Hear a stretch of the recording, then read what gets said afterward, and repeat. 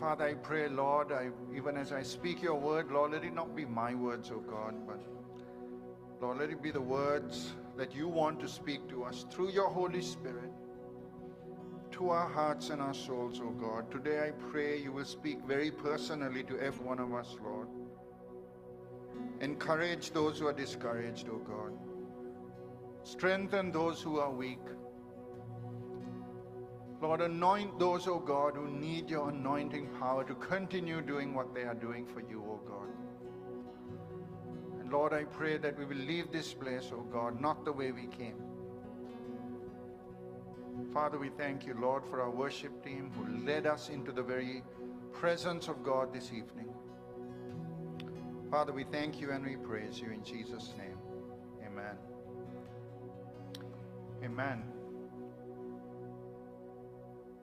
You know, what I enjoyed very especially about today, I enjoy every day's worship, but today's worship in particular, is the fact that, you know, the awesomeness of God. In fact, I was left at the end of the worship session with just awe for God. God is holy, amen. And sometimes when you look at everything that's happening around the world, it's easy to get discouraged. But the holiness of God speaks of a God who is in control of all things. Nothing is out of his hands. He's awesome, he's holy. In fact, the word holy means a cut above almost. So when you say holy, holy, holy, he's like above everything and everyone else. His love is holy means that his love is beyond any human love that we can ever experience. His power is holy means that he's awesome in power and holiness is that his power is beyond anything that we could ever experience or expect. God is good, amen? So today we are back on Genesis. We are going to look at Genesis chapter 8, okay? So if you remember last week, we did a very different service, but today we are coming back to the book of Genesis. And as we study the book of Genesis, I want you to learn something from the structure of today's text. Actually, today's text is just one verse, but I want you to learn from the structure of what comes before it and what comes after it. See, Moses, by the inspiration of the Holy Spirit, has introduced into this text something that is called a chiastic structure. Okay, that is a way of teaching. A way of teaching and pointing. He has structured the text in such a way that it kind of starts out and comes in. So from before, okay, from Genesis 6:9 all the way to Genesis 8:22 is this chiastic structure. And you see that from both the ends, from 6:9 to 8:22, the scriptures come in a pattern almost like a mirror image of each other on either side of the central text, and it comes down and meets at the point that God wants us to focus on. Okay? So for some of you that is like, what in the world is he talking about? I will show it to you on the screen. Okay, so the first half describes from 6:9 all the way up to about the end of chapter 7, talks about the decreation of the earth. In other words, God's judgment, the flood, and all that happened, okay? And then you get verse 8, and from verse 8, chapter 8, verse 1, and then from that onwards, you find how God recreates the world by the flood waters receding and Noah, coming out of the ark and all that needs to happen. So I have this up on the screen, and let's just see. Okay, so the first one, if you just stop there, it says Genesis 6, no, if you go back one, Genesis 6, 11 to 13 is how God resolves to destroy the earth. He looks at the earth and says, listen, evil is so much that I have decided to destroy the earth. And if you go all the way down to 8:21 to 22, is when the Lord resolves never to destroy the earth with a flood again. So he resolves to destroy the earth with a flood on one end, and the other end, he resolves never to destroy the earth with a flood. Then if you go to the next one, is Genesis 6:14 to 22. Noah builds the ark according to God's instructions. And if you go down, Genesis 8:20, Noah builds an altar. Okay, so Noah is building in the next one. And if you go to the next, Genesis 7, 1-9, God commands Noah and his family and the animals and everything else to enter the ark. If you go down, in 8:15-19, God commands Noah and his family and all the animals to leave the ark. So you see this pattern, and that's what you call a chiastic structure, okay, or chiasm. And Genesis 7:10-16, it says, God opens the windows of heaven, okay, in Genesis 10:16, 7:10-16. You see, God opens the windows of heaven and it rains for 40 days. And if you go down, Noah opens the windows of the ark, and the earth dries up, and the rain stops for 40 days. And that's in Genesis 8, 6-14. You go to the next one. In Genesis 7, 7-24, the flood prevails for 150 days, and the mountains are covered. And if you come down one, the flood recedes for 150 days, and the mountains are visible. Can you see this? Coming down from either side. And where it meets, okay, the central text is that text. That's where God wants us to focus. And that's where, when Noah was writing this, he's saying, this is what I want y'all to really focus on. And let's see what that text is. Then God remembered Noah. That's the text that we are going to study today about what happens, or what does it mean when God remembered. When God remembered. Okay, Genesis 8:1 says, then God remembered Noah and every living thing and all the animals that were with him in the ark, and God made a wind to pass over the earth, and the water subsided. So the first thing I want to say is that when God remembers his covenant and the promises of his covenant promises. That's the first point if you're taking down points. So what does it mean, God remembered? Now, in English, and sometimes in the Greek, in the New Testament Greek, the word remembered usually means a mental exercise. Okay, it is a mental recollection or an intellectual exercise. It is to recall or retain information. So if I tell you remember something, it means for you to either go back and recall something that was said to you, or to retain the information that I'm giving you. So I say, remember that next week we're going to do this program. It is for you to retain that information. So in that context, if we take it like that, to mean God remembered in that context, then God remembered Noah means that Noah and his family were adrift in the waters for about 190 days by this point. And all of a sudden God says, oh my goodness, I forgot. I left Noah in the waters. Okay? And that's what it means to remember. No, obviously that's not what it means when it says God remembered Noah. Because in the Hebrew, the word for remember is zachar. Okay? And the word conveys a deeper meaning than just recalling something or retaining some information. The word zachar often implies a significant, purposeful action in response to the act of remembering. In other words, it means not just to bring something into mind, it is to act accordingly. Okay, it is to act. It's an action word. Zachar is an action word. And it's not just a mental recalling, because it often involves a response. When the Bible says God remembered, he doesn't just bring things to mind and says, oh, now I remember what happened. He acts accordingly. So when God remembers something, okay, it means he takes all the promises. So when the Bible says God remembers you, it means he takes all the promises in relation to you, or whatever situation there is, and he brings it to the now, to the present. He brings it to past. That's what it means. So in Genesis 6:18, God told Noah, I will establish my covenant with you, and you shall go into the ark, you and your sons, your wife, your sons' wives with you, and all that. God gives him a promise, and God says, listen, this is what I'm going to do. I'm going to destroy the earth with a flood because of the wickedness, but I'm going to save your family, and I'm going to make a covenant with you. So when Genesis 8:1 says, then God remembered Noah, it means God acted on his behalf. It means God remembered means the promise, the covenant promise God made in the past, God in a specific time, in a specific way, brings it to pass.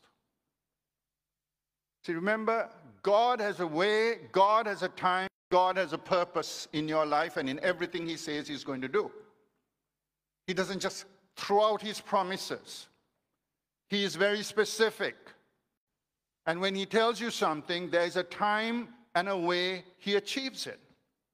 When he anointed David to be a king, he didn't just say, okay, you're a king, and from now on, just take over. There was a time and a way he brought it to pass. And sometimes that time and way is not how you and I would want it to come to pass. It is God's way, it is God's time, and it's God's purpose. Interestingly, who's writing all this in Genesis, as I've always told you, is Moses. He's writing this to the children of Israel. And he's letting them know that when God remembered Noah is no different to when God remembered them. And you find this in Exodus 2, verse 23 to 25. It says, now it happened in the process of time that the king of Egypt died. Then the children of Israel groaned because of the bondage, and they cried out, and their cry came up to God because of their bondage. So God heard their groaning, and God remembered his covenant with Abraham, with Isaac, with Jacob, and God looked upon the children of Israel, and God acknowledged them. This, once again, does not mean that the children of Israel for 400 years was in Egypt, and they were suffering and going through whatever they went through, and God just had forgotten about them because he had so much other business to take care of, and he was doing something in another part of the world, and suddenly came back and said, oh, I remember you. I heard your voice. Now I remember you. That's not what it is saying. It is saying that when God remembered the children of Israel, that God was working out his purpose for them, and at that specific time and in a specific way, God was going to bring about his covenant promises to his people. And that's what Genesis tells us. And what are these covenant promises? You find them in Genesis chapter 15, verse 13 to 14, and then verse 16 and 18 to 19. I'm just jumping through because that's a long passage there. It says, then he said to Abraham, know certainly that your descendants will be strangers in the land that is not theirs, and will serve them, and they will afflict them for 400 years. So God says, listen, your people are going to be in this foreign land, in this dark place, for over 400 years. And also the nations whom they serve, I will judge afterwards. They shall come out with great possession. He says, but I'm going to bring them out, blessing them tremendously. I'm going to bring them out. And at the same time, I'm going to judge those who treated them badly. And this is the promise to Abraham. But in the fourth generation, they shall return here. Here means Canaan, the promised land. For the iniquity of the Amorites is not yet complete. And then you go on to verse 18 and 19, and it says, on that same day, the Lord made a covenant with Abraham, saying, to your descendants I have given the land. So God says here, this is my promise to Abraham. There's going to be some dark times for your people. You're going to be taken captive, taken into a land for 400 years. Not captive. You're going into a land and you're going to be there for 400 years. Things are not going to be great. You're going to be mistreated. And when you're mistreated, I'm going to come and judge them, and I'm going to deliver you. He says that. And then he says, I'm going to bring you out and give you the promised land. And that is the promise that God fulfilled when he said, and God remembered his people, the promise or the covenant to Abraham. This is the covenant that God remembered. And this is the covenant that God brought to pass. So when it says God remembered, it means God acts on your behalf but he acts on your behalf according to his covenant promises to you. So it's not presumptive prayer. It's not by just saying, God, this is what I want and this is what I want you to do. It's, God, bring your promises and your purposes and your will into my life. That's what it is. So what should we do? As children of God, what should we do? When you look at the prayers of the Old Testament and New Testament saints in the Bible, you will see a very familiar pattern in the way they prayed. Okay, I'm going to look at two prayers very quickly from Moses and Nehemiah. If you look at the life of Moses, Moses prays this prayer. Moses had gone up to the mountain.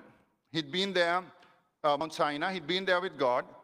Meanwhile, down at the foot of the mountain were his people who were worshiping idols, worshiping a golden calf, and they were just rebelling against God. When Moses comes down, he is pretty mad. He's upset. He's so angry that he actually, later on, he grounds that golden calf into dust, and he makes the people drink it. Okay? Now that's how angry he was. Okay? But at the same time, God says, listen, I'm going to destroy these people, Moses, because they're stiff-necked. They're not obeying me. They're rebelling, grumbling, murmuring about me, and I'm going to start a new people from you. And listen to Moses' prayer in Exodus 32, verse 13 to 14. He says, remember Abraham, Isaac, and Israel, your servants to whom you swore by your own self and said to them, I will multiply your descendants as the stars of the heaven, and all this land that I have spoken of I give to your descendants, and they shall inherit it forever. So the Lord relented from the harm which he said he would do to his people. We had a worship retreat yesterday, a worship team retreat yesterday, and we were talking about some stuff, and then Shari came up with something I thought was really, really amazing, an insight that she brought. And she said about Moses, or actually she was talking about Aaron and Moses. When God was about to judge the people, he ran into the midst of the crowd with incense, and he actually averted the judgment. But what she said, what was interesting is that they agreed with God on the judgment that needed to come to the people. But yet they prayed that God will avert his judgment upon them. And this is what Moses is doing. He's angry with the people. He's saying, you guys need to be judged. But God don't judge them. And I was almost like, why would you pray prayer like that? If you agree that these people need to be judged, and I'm not talking about this side of the room, okay, why would you tell God don't do it? You'll probably say, yeah, God, they really need some judgment. But here, God, they're saying don't do it. And I realized that is the heart of God. That's the heart of Jesus. Jesus agreed with the judgment of God upon the people. He is God, by the way. But yet he died to avert the judgment from the people. And that's the heart of God, and that's the heart of Moses here. And sometimes you see such wickedness happening in the world, you just think, God, maybe you should judge these people. And you think, maybe not God, maybe not God, not now. Avert your judgment. Have mercy on them. And by the way, that's kind of what Moses is praying, but that's not the point I'm making. The point I'm making is this. Moses tells God, remember your covenant. God, this is your promised people. No matter how mad you are with them, remember your covenant and don't judge them. Don't destroy them. See, the saints of old would always pray and say, remember, God, of the covenant and the promises that you have made. And sometimes it seems a very bold prayer to say, God, remember. God never forgets. God cannot forget. Well, you say, well, the Bible says God forgets your sins. That's a different way that he forgets. It's not like every time you repent of your sin, you say, I've done this, I have lied or cheated, and then you say, God, forgive me.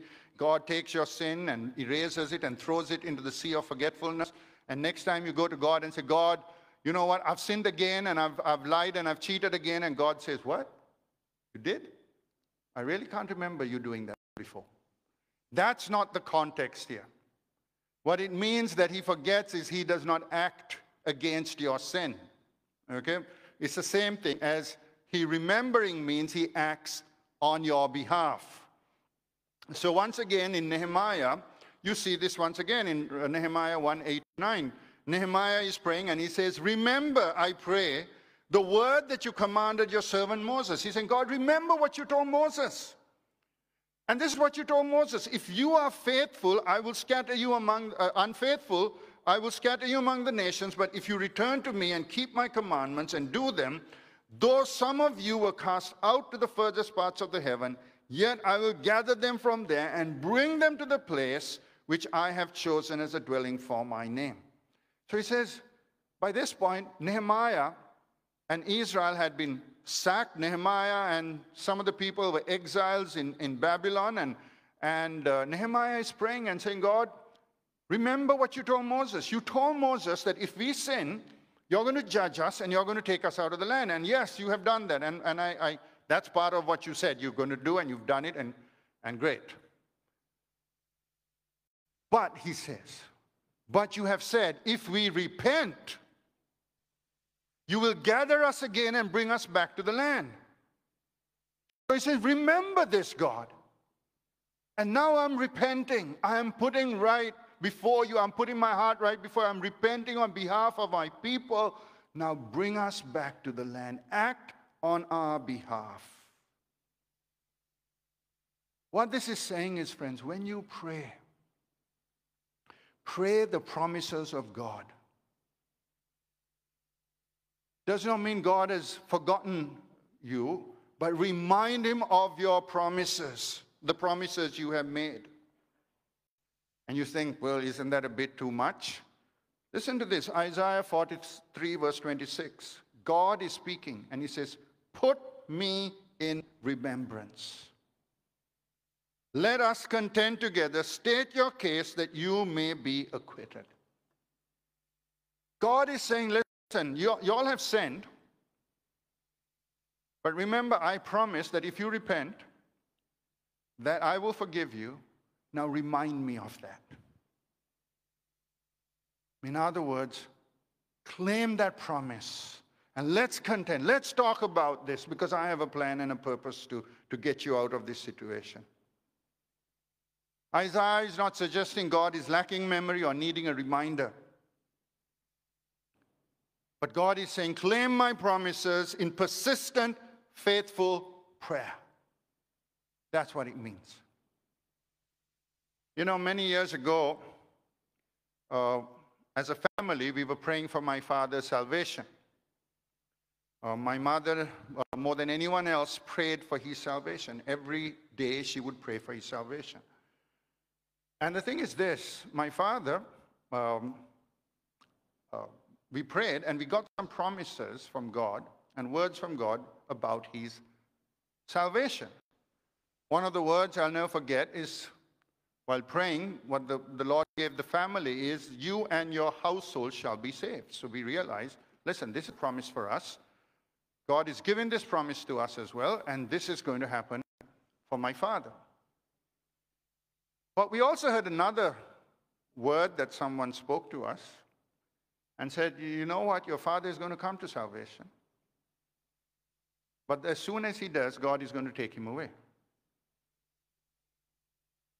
But the thing is this, for us, we wanted him saved more than anything else. So we prayed and we prayed and we prayed.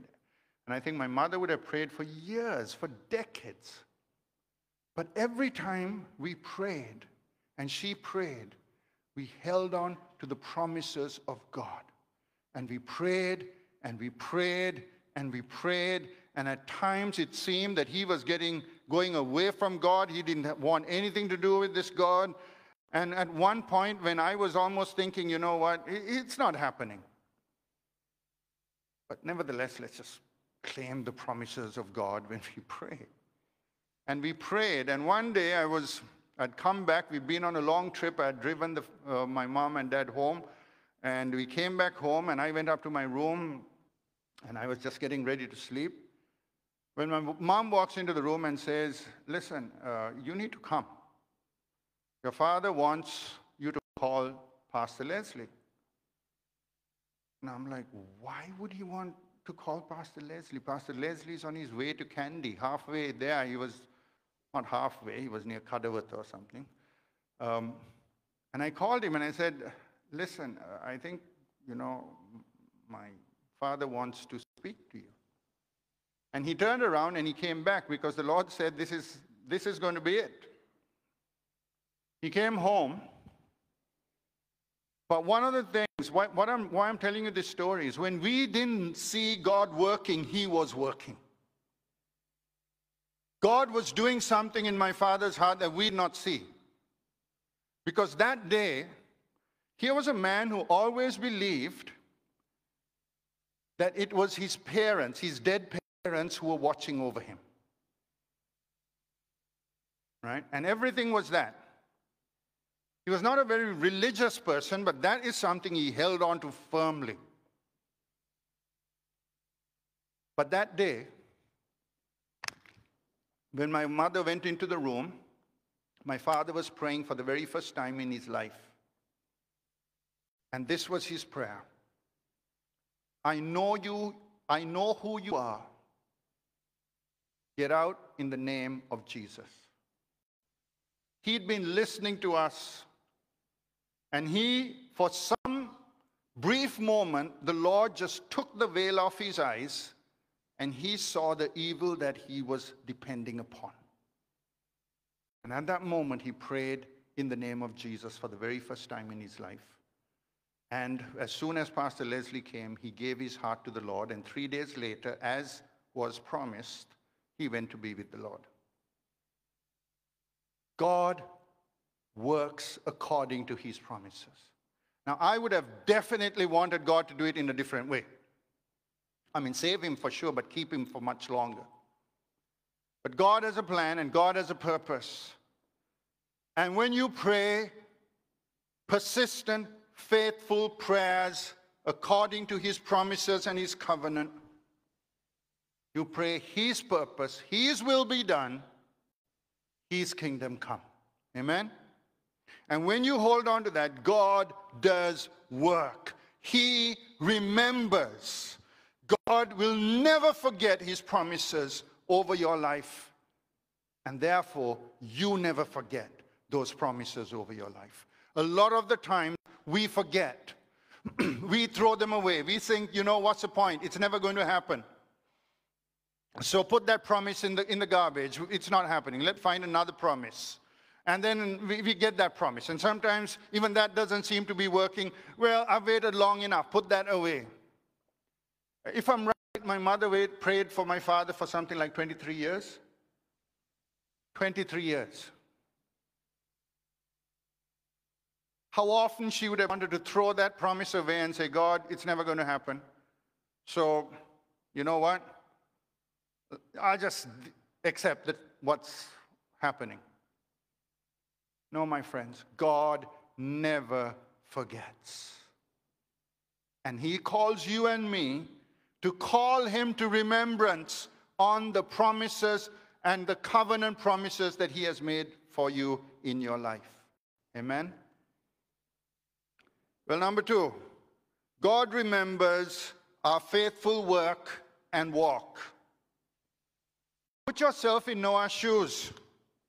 Here was a man who was faithful. The Bible says Noah was found faithful. Here was a man who walked with God. Here was a man who was righteous in his time. And by the way, if you think our times are bad, back when Noah was, God thought it was so bad that he destroyed the world. Here was a man who trusted God when everything seemed to be against him. He trusted God. He was faithful to God. And now he finds himself and his family afloat in the midst of a storm. For months on end, nothing is happening. Can you imagine the frustration? And by the way, he's living in that ark with hundreds, maybe thousands of animals. Now, some of you, I don't know what your conditions at home are, but this, in your conditions, are not as bad as this, okay? You might have people say, oh, you live like an animal? No, not like that. Okay, this was worse. These are real animals. And they were pretty bad and stinky. Can you imagine Noah's children and his in-laws and his wife coming and saying, Noah, you put us on this boat, now what? It would have better to have died with the people than just floating around in the open waters. There's no harbor, there's nothing to even look at, just water all around you. Can you imagine what would have gone through his mind? Has God forgotten? Has all my good work been for nothing? After all I did, I'm adrift in a storm. But Genesis 8:1, but God remembered Noah. He will not forget. Friends, God does not forget your faithful work that you do for him, in service to him. Now, that does not mean just doing service within the church service. I'm talking about whatever service you do in the name of God. Okay, listen to this, Hebrews 6:10-11.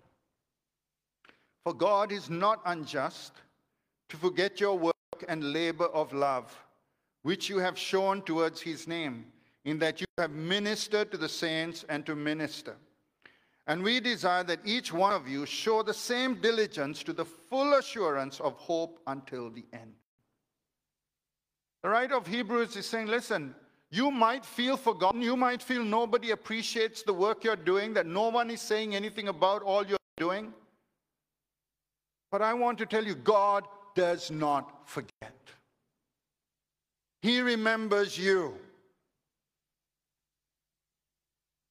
Some of you might be feeling like Noah right now. What am I achieving through this all? Maybe it's time to quit. Because it almost seems like even God may have forgotten me.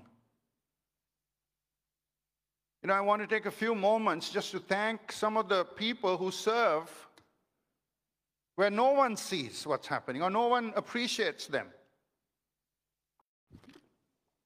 One of the people that I like to thank is Lulu. I mean, she is in that prayer room, sometimes all by herself, praying for this service.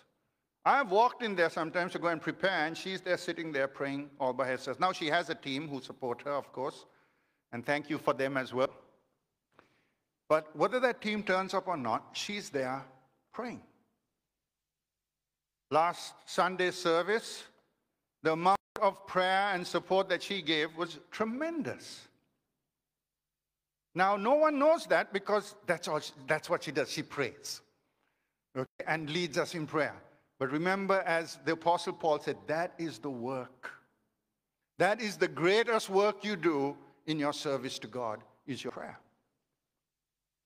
I just want to thank our AV team at the back, behind that table, AV and sound and all that. They are there doing that work. And sometimes they don't get any thanks or any recognition, and not that they're asking for it either. And especially Radhika, you look at her and thank her, and she'll give you that stare and roll her eyes at you like, why? Why did you even mention my name? But it doesn't matter. God remembers. God remembers. God knows what they do. And all the work that they do to make these services available to people long after this service is over. Our coordinators, Shiana and Maria, I mean, the two of them are the ones who make sure that the temperature is right, and when it's not right, because half of the people think it's too cold and half of the people think it's too hot and half of the people think it's just perfect, and they have to be running up and down, putting the AC up and down as you want and don't want, and trying to please the whole church, which It's pretty impossible to do. I found that a long time ago. But they do that. And we just want to appreciate and thank them. I want to thank our ushers. And remember our parking helpers. Remember them? They are inside here now because we have enough parking. But remember Nishan and Vishu and Amma back in the car park in the hottest days. They'd be standing out there. I think they liked it though. Okay, because they were very disappointed when we got more parking. They were like, oh no, we have to come inside. Yeah, but still, they are not forgotten. God remembers. See, I want you to understand that I don't think some of you will ever be thanked from up here, because none like my wife. If I get my wife up here, she'll thank every one of you. Every single person sitting here today will get a thank you, but that's not me. But I want you to remember, you're not doing it for me. It is God who remembers. And he has not forgotten what you have done for him. Amen? Well, Psalm 106, verse 4 and 5 says, remember me, O Lord, with the favor you have towards your people. O visit me with your salvation, that I may see the benefit of your chosen ones, that I might rejoice in the gladness of your nation, and that I may glory with your inheritance. Here's a man of God, a child of God, who's basically come to God and said, God, remember me. I'm also part of your family. I'm also part of the chosen ones, the ones you have chosen. I am, in other words, he's saying, I am a Christian. I'm a follower of Christ. I'm a believer. I'm just bringing this to New Testament terms.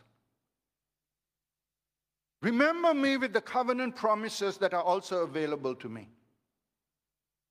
Because as I walk among your people, and as I'm part of these people, there are promises of God, covenant promises that belong to me.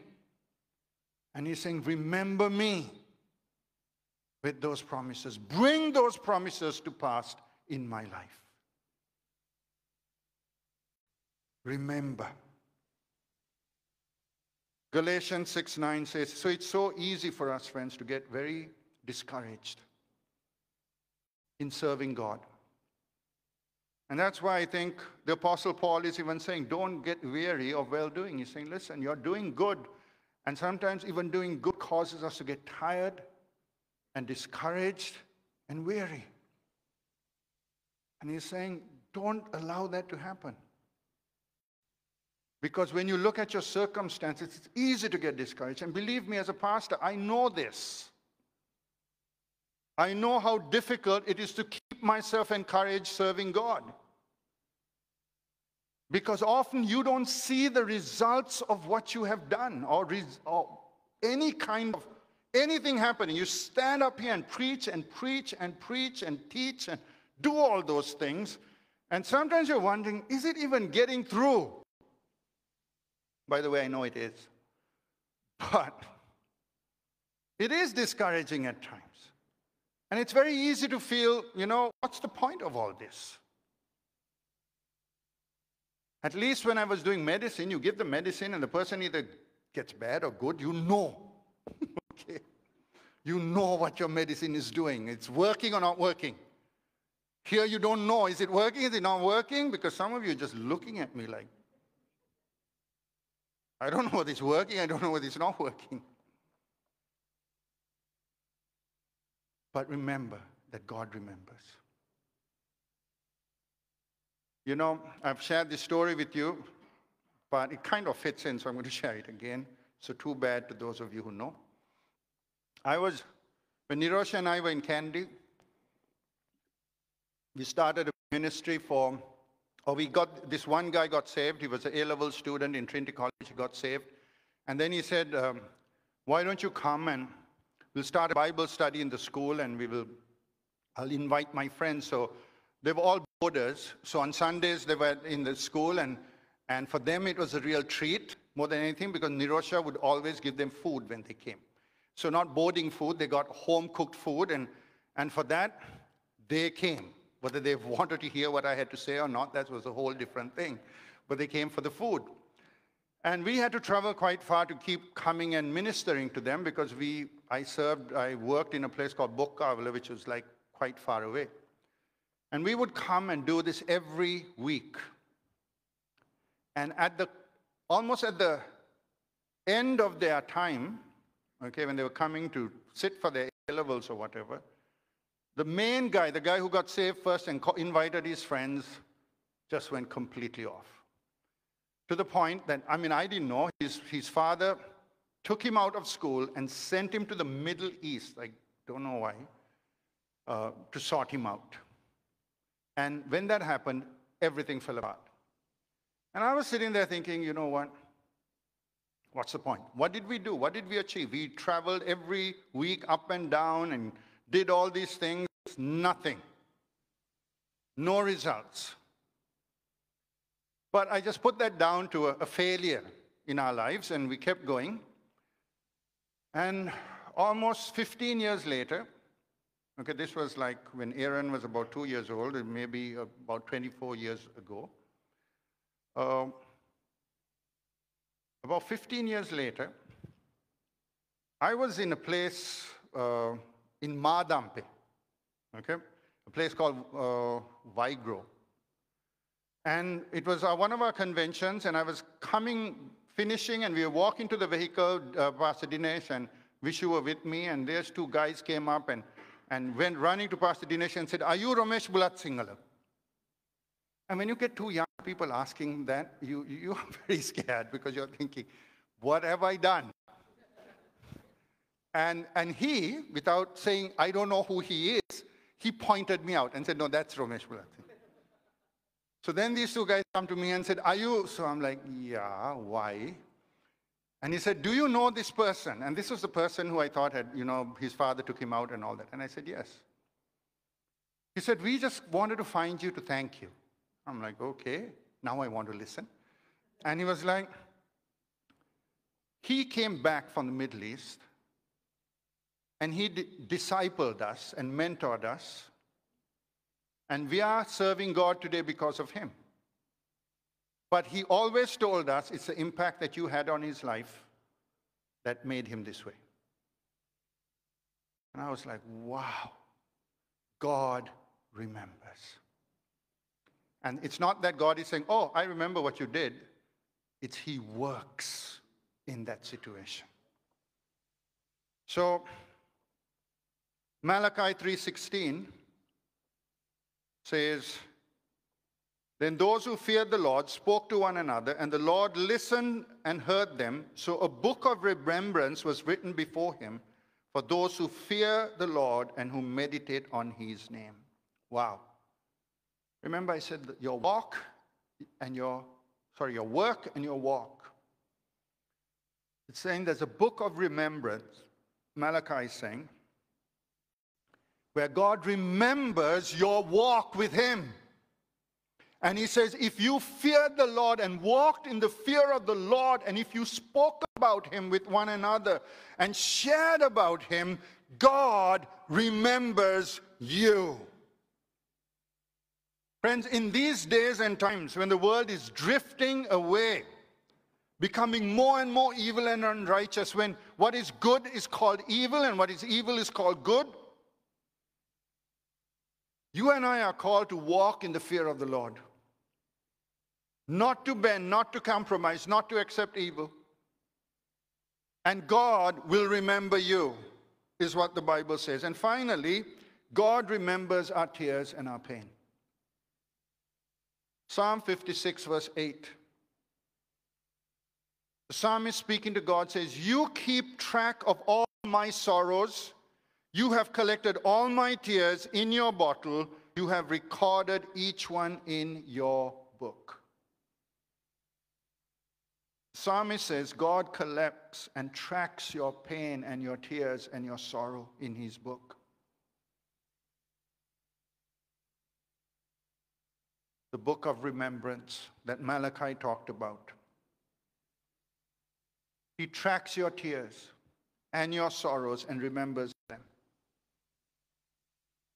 You know, in 1 Samuel 1:10-11, talks about Hannah. Hannah was a woman who went through a lot of grief and sorrow. She was being bullied by her husband. Elkanah was married to had two wives. She was one of them, and the other one was bullying her. The other one's name was Penina or something like that. I think she could have been bullied for her name, but she was bullying Hannah for some reason. How that happened, I don't know. But it's because she didn't have children. And she was in great sorrow and great anguish. And the Bible says in 1 Samuel 1, 10 to 11, she prayed with great sorrow and anguish. And this is what she says, God, remember me. God, remember me. And once again, she's not saying, God, you know, one day just have a passing thought for me. She's saying, no, God, act on my behalf. Give me a child. Look upon my pain and act on my behalf is what her prayer is. And the Bible tells us that God remembered her, or God blessed her with a child, and then several children after that.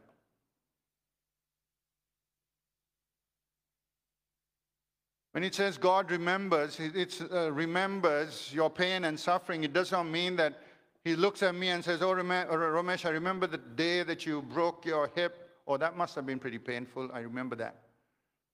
I remember the day you lost your father. Well, that would have been pretty sad. Yep, I remember that as well. No, it means God acts to turn your sorrow into joy. He works through your pain, through your suffering, through your tears. John 16:20 says, truly, truly, I say to you, you will weep and lament, but the world will rejoice. You will be sorrowful, but your sorrow will turn into joy. He says, what's happening to you now is not the end of the story. Your story is still being written. And your sorrow will be turned to joy. Today you're going through hardship and pain. But God is saying, I remember you. I'm working in that situation. I'm working. And one of the stories that touches my heart every single time is found in 2 Samuel 14:14. And let me quickly tell you this story. David is going through a severe calamity, disaster in his family. His daughter Tamar was raped by her half-brother Amnon. And then David did nothing about it. So his other son Absalom hears about it and he goes and kills Amnon. So David has one child who had been abused, another child who's been killed, and another child who he has to banish. His family is falling apart. He is in tremendous sorrow and sadness. And in 2 Samuel 14:14, this woman from Tekoa comes to him and gives him this word. He says, all of us must die eventually.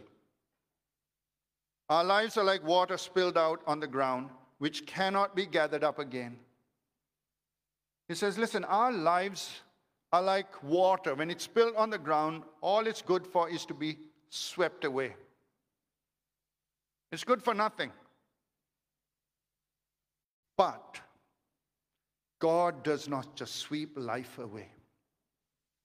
Instead, he devises ways to bring us back when we have been separated from him. What he's saying is this: God does not waste your pain, your sorrow, and your suffering. He works, and he works through them to bring about redemption and healing and blessing. And some of y'all are looking at your pain and suffering and thinking, how in the world can God turn this situation around? But that's why he's God. He can do things that you and I can never dream of or expect.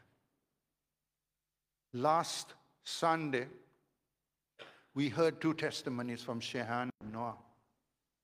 2 lives that had been absolutely almost destroyed. But 2 lives that God just turned around and blessed. And last Sunday, they were up here sharing about what God has done in their lives.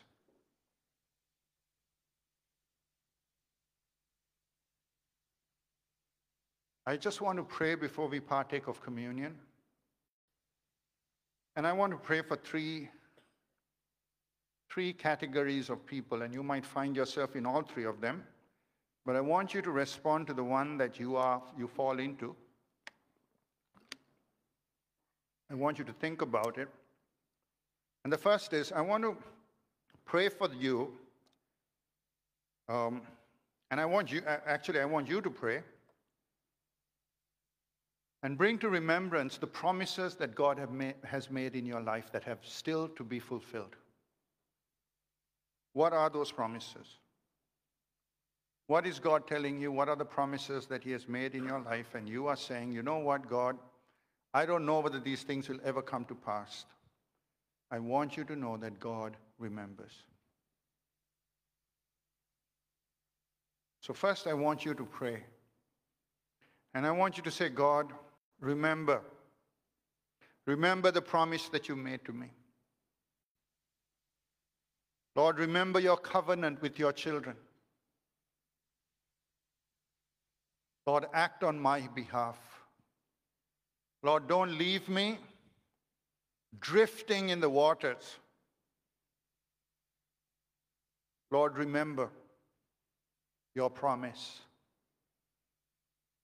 Remember what you have said. And Lord, bring that to pass in my life.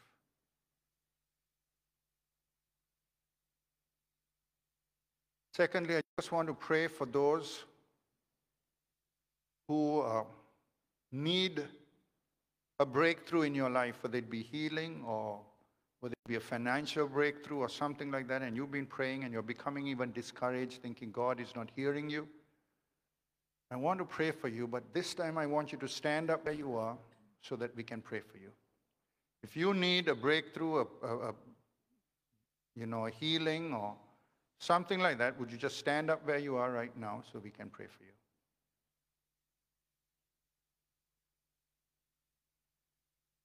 There are a couple of people standing, so if there are any more, stand up quickly so that we can pray for you. Okay, those of you who are near them, okay, I'll give it just a couple of minutes more for anyone else who would like to stand up.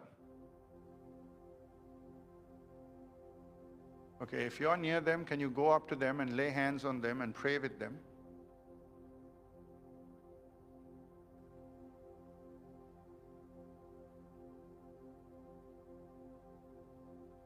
And pray that God will remember them. God, remember them, Father.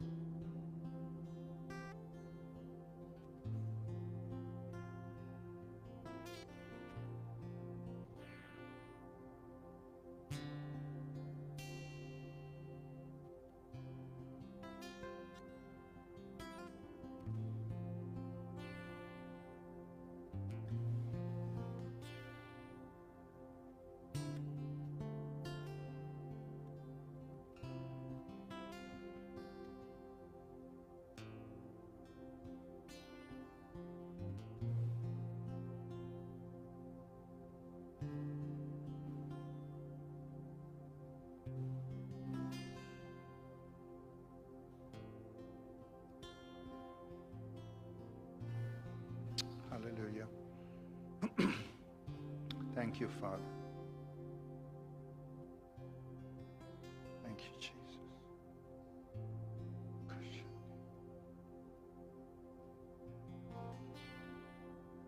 you, Jesus.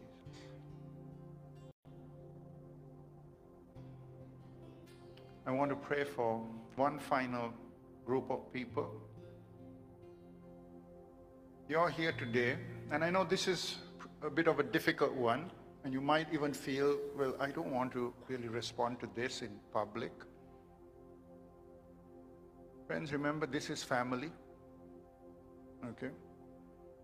And those around you want to pray for you and support you in your challenges. This is who I want to pray for. For those here today, if you're feeling sad, in pain, or discouraged, you're here today and you're feeling really discouraged, and you've done everything you need to do, but you're just feeling that maybe nothing's coming through, nothing is happening, and you're feeling discouraged. Or if you're carrying a lot of sadness or even physical pain for some reason, I'd like you to stand up where you are, and I will pray for you. Yeah.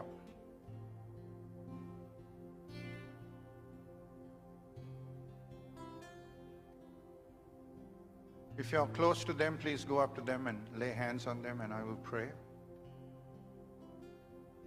There's someone in the back as well, so if somebody goes all the way back.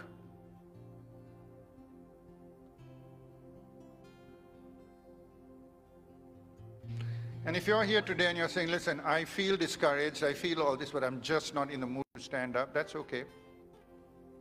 Let me pray for you as well. Father, I just come before your throne of grace. And Lord, sometimes it's so easy to get discouraged in well-doing. Father, as we live in this world full of challenges, full of assaults upon our soul, it's so easy to get hurt, to feel rejected, to feel abandoned, to feel betrayed. Father, I bring them before you today. Lord, I also pray for those who are feeling a physical pain in their bodies, oh God, right now.